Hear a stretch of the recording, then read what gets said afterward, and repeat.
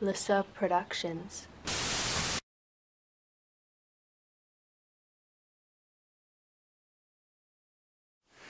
In Lab 10, we're going to be using op-amps to build filter circuits. So the basic filter circuit we're going to look at here has the op-amp, the non-inverting input is grounded, the inverting input comes in through some input impedance, and there's a feedback impedance given here that connects the output to the inverting input.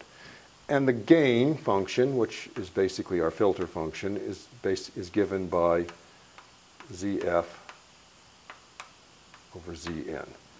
We're going to explore this circuit with various different components. We'll put resistors and capacitors for the feedback and the input impedance, and we'll be able to mimic the behavior of circuits that we had early in the course in Lab 4. We looked at high-pass and low-pass filters, integrating and differentiating circuits, and we'll do that by various combinations of resistors and capacitors here.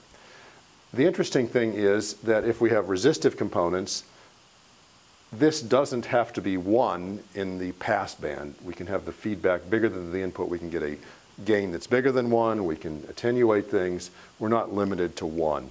It may be convenient to set the gain to 10 for some high-pass filters, so the output in the high-pass mode is 10 times the input. One other thing we'll do here is we don't even have to just put impedances there. We'll look at a circuit where we put a diode there. And the diode has an exponential IV curve, and so that leads to a logarithmic dependence of the output voltage on the input voltage. So we'll measure this logarithmic amplifier in the lab as well. So now let's go down to the lab and have a look at these.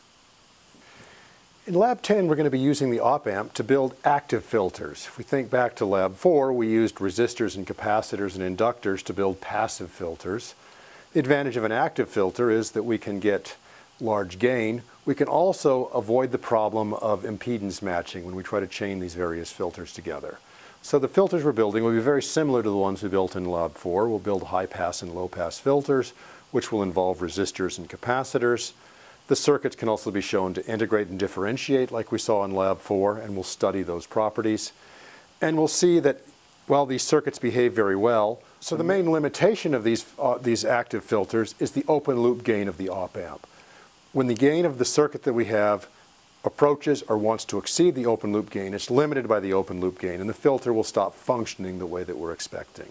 But for very many circuits, these are very, very valuable. They're very, very useful circuits, and they don't have the input or output impedance limits that we had before, and we can build them so that we have non-unity gain, such as times 10 or times 100 over reasonable regions. So let's go in and look at what we've set up here. As noted, in this lab, we're going to be setting up various active filters. We've got here a low-pass filter set up. So the feedback goes through this resistor here. Input is a resistor and capacitor in series. You can see the input coming in here. All the grounds are tied together. In this circuit, one of the inputs is grounded. Input signal, output signal on here, and we'll look at those on the scope. So then we'll map out the frequency response of these various filters. The low-pass filter, we expect to have some gain that's 1 or bigger than 1 for low frequencies, and we get above the characteristic frequency, the gain will start to fall off. If we flip this around and put a resistor and capacitor in parallel as the feedback, and simply a resistor as the input, we get a high-pass filter. The high-pass filter is going to actually hit the open loop gain, so there'll be some frequency above which it won't actually work. And the last thing we'll do is we'll replace this feedback resistor with a feedback diode and make measurements there. So to summarize, in this lab we've looked at active filters where we've used an op-amp, various resistors and capacitors to reproduce the filters that we did in Lab 4. The other thing we've done is we've used the op-amp to make something even more interesting, a logarithmic amplifier. By using a diode which has an exponential response, we're able to create a circuit whose output is the natural logarithm of the input. And so that may be useful if we're looking for voltages over wide ranges in magnitude. Logarithm shrinks those down, so they may be useful there. And it's often used in photodetectors and so forth.